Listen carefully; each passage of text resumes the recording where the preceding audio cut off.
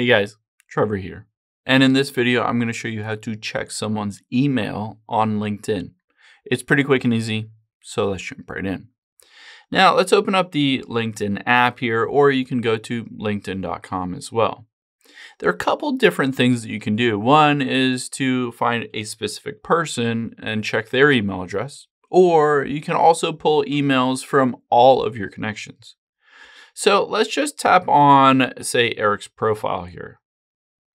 You can see right next to message are those three dots. I can tap on them, and then all I need to do is hit contact info.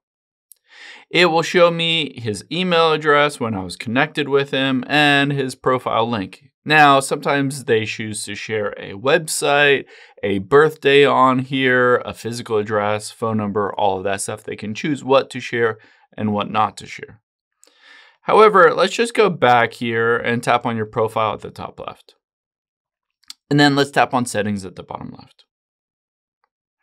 Once you're in here, you can see data privacy. I can tap on that, and you can see the second option, get a copy of your data.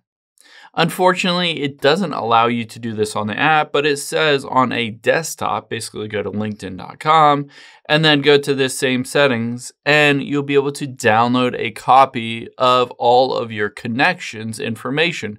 And a lot of times those can include emails. If you wanted to basically have all of your emails from your connections so that you can message with them, you can filter or sort it from basically people in your company or a certain company that you're working with, and you can add them to your contacts list or anything like that. I hope this helps. If it did, hit the subscribe button down below. It really helps me out. And I'll catch you on the next one.